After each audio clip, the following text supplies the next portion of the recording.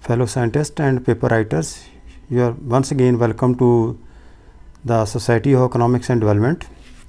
Today I will discuss with you the main headings of the article which are followed by the Indian Journal of Economics and Development. If you follow these headings, the chances of acceptance of your article will increase if your article fall under the preview of the journal. So number 1, title of the article. Number 2, name of the authors and their official addresses. Number 3, email of the corresponding author.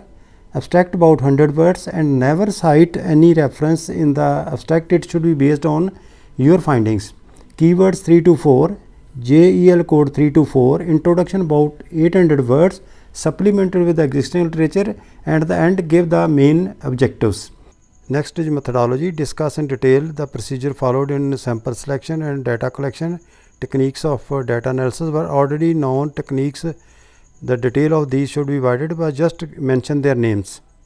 Result and discussion. Discuss the result, but you need to compare and contrast your finding with the existing literature. That will add value to your article.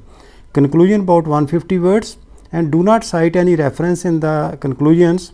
It should be based on your findings. So for references, follow APA 7th edition for citation and listing the references.